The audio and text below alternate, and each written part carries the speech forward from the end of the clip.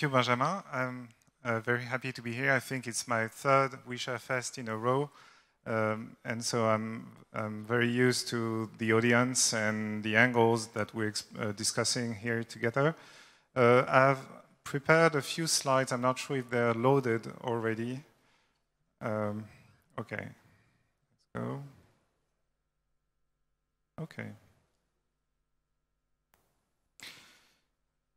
So I wanted to share a few ideas, tell a few words about entrepreneurial ecosystems. So our business at the family is to work with early-stage, ambitious entrepreneurs. And as a result, we've been very interested in understanding what makes a successful and healthy entrepreneurial ecosystem. We've worked hard to understand what really makes a difference from one city to another, from one country to another. And above all, we're frequently visited by people who are interested to understand that. And usually those people are entrepreneurs themselves, but usually in other cases, they're from local government or from development agency. And what they ask us is, I'd like to have my own Silicon Valley back home. So can you help me design my own Silicon Valley in my city or in my country? And what we systematically reply to that demand is that it's impossible. You can't replicate Silicon Valley for so many reasons.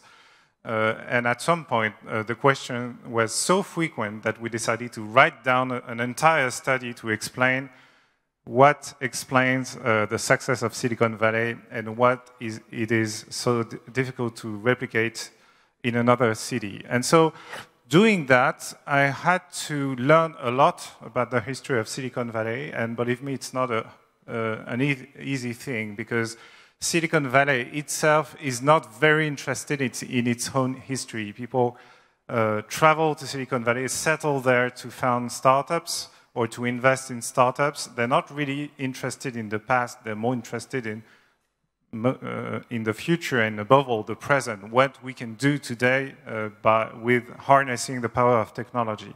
And so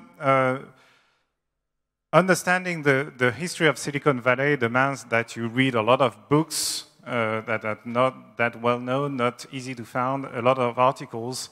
And we read so many things at the family about that we've come out with a framework that tries to explain why Silicon Valley works so well for entrepreneurs and what are the key institutions that make a successful entrepreneurial ecosystem. So I like to think in terms of institutions.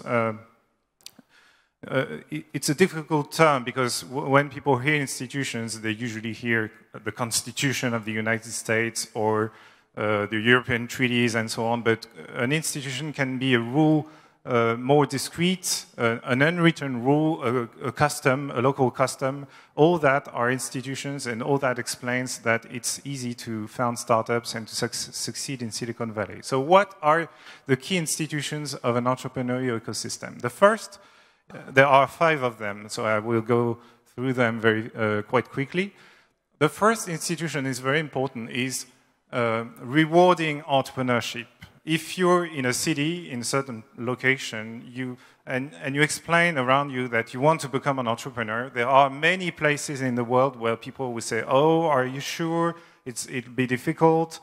Go find a real job. You'll have no money, so forget that projects, etc. There are very few places in the world when you explain that you want to be an entrepreneur, people are excited, want to support you, offer help and resources and so on.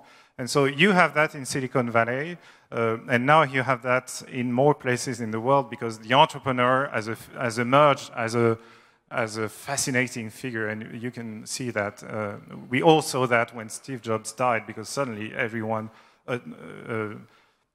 claimed admiration and fascination with entrepreneurship. So that is the first institution. Is entrepreneurship highly regarded in that particular city? If yes, well, it's on its way to becoming a healthy ecosystem. The second institution is about ambition and hard work. There are many people, including here in Paris and including in Europe, who proclaim to be entrepreneurs. But in fact, when you try to understand what they're really doing, They're doing consulting business, they're operating a small web agency, they're developing websites for clients. That is not entrepreneurship. And the fact that those people say that they're entrepreneur is because they think that it's cool to be an entrepreneur, that it projects a better image of themselves.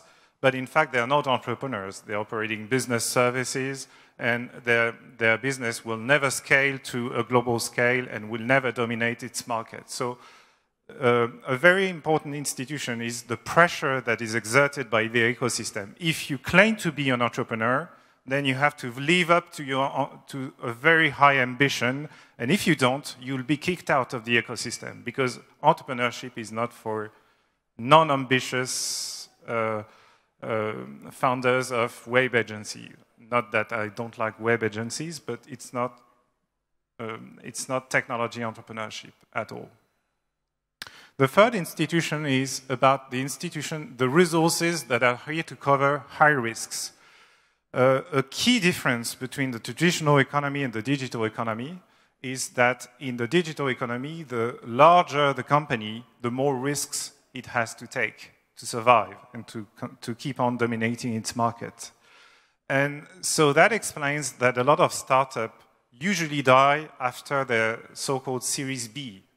They succeed at in seed stage, they raise a Series A, they keep growing, they raise a Series B, and in Series B, they die. They die because they couldn't find enough resources to fuel their exponential growth past the past product market fit.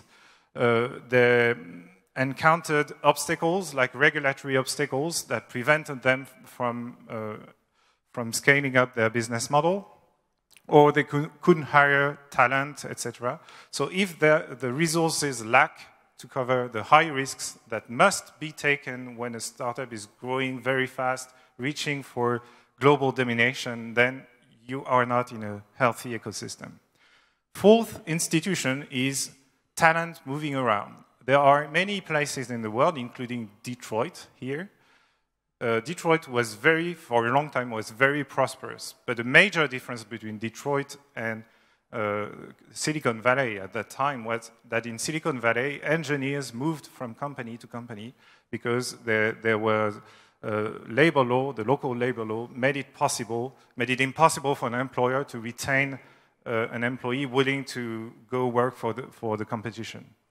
Whereas in Detroit, the non-competition clauses are very important and prevent the engineers from going from one car company to another car company. And that explains in part why Detroit has never been an entrepreneurial city, because when a company grows large and is able to retain its engineers and innovators, not because it's innovating more, but because of constraining labor law, well, that is bad for entrepreneurship, because people cannot go out and found their own company. They cannot go out to work for an entrepreneur trying to compete. And so that is not a healthy ecosystem. And the fifth and last institution is about migration. So a very important signal when it comes to entrepreneurial ecosystem is, do they attract people from the outside?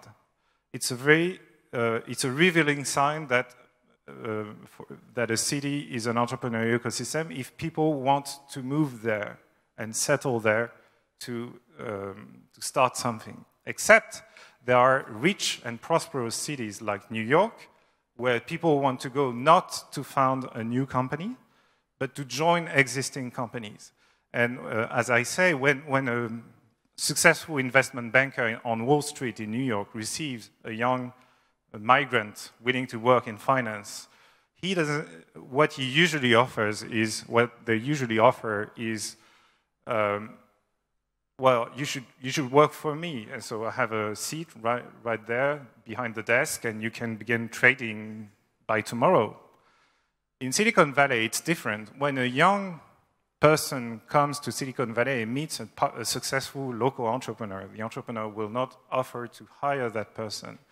They will offer to help founding a startup. So yes, I can give advice. Yes, I can invest in your startup. Yes, I can give you tips, what you should do to succeed at the early stage. that is a very important sign. So do newcomers prefer to join existing companies or to found their own startups? So if you have the 5 institutions, then you are successful entrepreneurial ecosystems. Some ecosystems have only 2 or 3 of them. We could discuss later about Europe, especially Paris or London or Berlin. The problem with institution is that it sounds easy when I explain it, at least I hope, but you cannot create institution from the ground. You cannot build them in a day. An institution is not something that you design and Parliament enacts a new bill and then the institution exists. The institutions are always the result of struggle, fighting, extreme Darwinian selection, etc. And so it takes time, it takes tension, it takes sometimes violence to impose institutions. And that explains why you cannot replicate Silicon Valley, because what you observe in Silicon Valley is the result of a long and conflicting process. And so you need the same kind of conflicting and the same kind of time to install those institutions in other cities. And so I call it, it's kind of terraforming the ecosystem. As a conclusion, I should mention that the reason, because it takes time and because it takes denouncing the status quo and it takes revolutionary mind, it's usually entrepreneurs who start building the institutions themselves without asking for help with the local government or large corporations. And so what a city should do if it wants to become a successful entrepreneurial ecosystem is to understand what are the key institutions that are needed, but